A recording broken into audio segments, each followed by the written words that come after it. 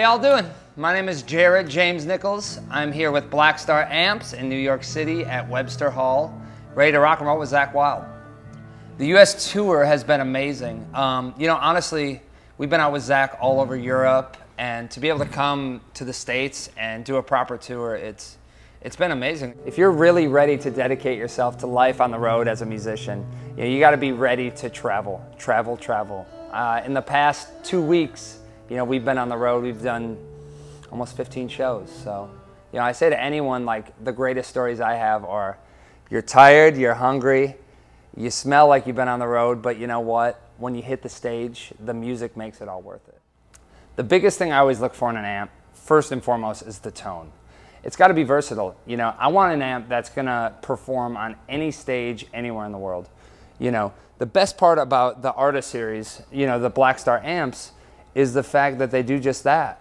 They perform, they deliver every night. I've played these things all over the world now, and every single day I plug it in, it still sounds as consistent and as clear as the day before. So the Series 1 50-watt heads I've been using forever.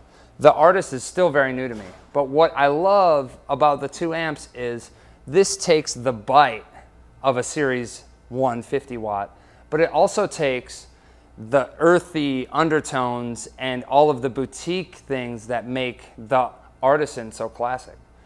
This is like the perfect middle ground where I can still get all of the rock bite, but I still have that real blues tube warmth, which I love.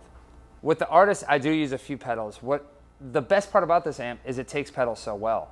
For me, I can put a simple overdrive in front of it, and it just basically takes the tone of the amp and it just gives it more. It's almost like any pedal I throw in front of it, it takes the best characteristics of that pedal and incorporates it into the amp.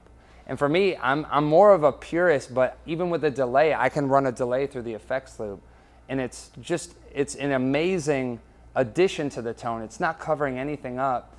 Every pedal just gives you more of what you already have.